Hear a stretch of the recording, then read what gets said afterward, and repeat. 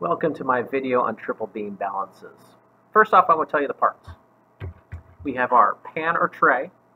That's where we place our object to be weighed. We have our beams.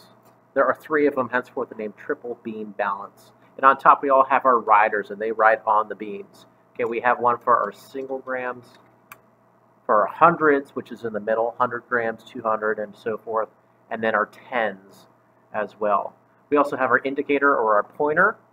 That's going to tell us when we have put the right amount of weight to balance our object. So we can tell if our mass is correct. And last but not least, we have our base.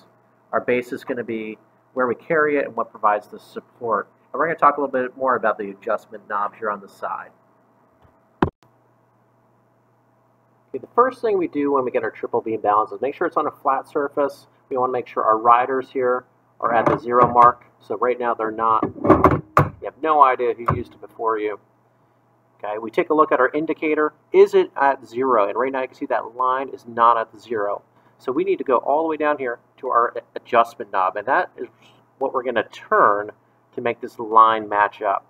Now we could turn that clockwise or counterclockwise.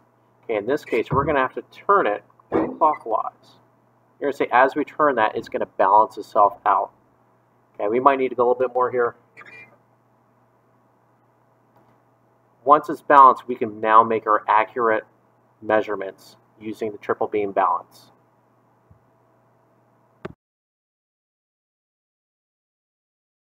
And we're going to move our riders, first starting with the hundreds. Now, once we move to 100, we're going to move, the rider's going to be in the notch, and it's going to weigh more than 100. Now, it doesn't weigh more than 200. Okay, it doesn't, so we need to go back to 100. And let's move our tens. All right, let's move from 100 to 110. A little bit too much, so we know it's between those two numbers, 100 and 110. We're going to move our singles. Okay, if we slide this, 102, 103, 104, 105, 106, 107. Let's leave it 107. Just a little bit more. Move to 107.4, and we're going to see that it balances out. So we know our rat here, our specimen, is 107.4 grams. Our second object is not a solid. It's actually going to be a liquid, which is tough to pour onto our triple beam balance. You might have the same problem with something like granular sand. So we're going to have to actually use a container to hold our object. So we want to know the weight or the mass of our container first. So we're going to move slowly to the first beam. We're going to recognize that the cup in this case weighs 9.8 grams.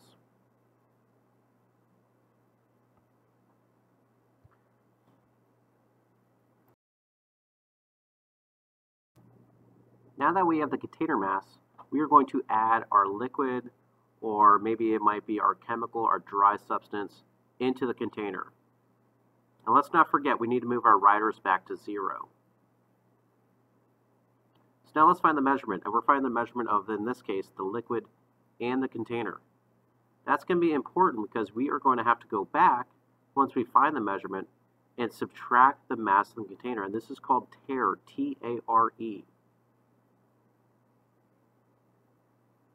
Now, if we look closely, the mass is 70 grams.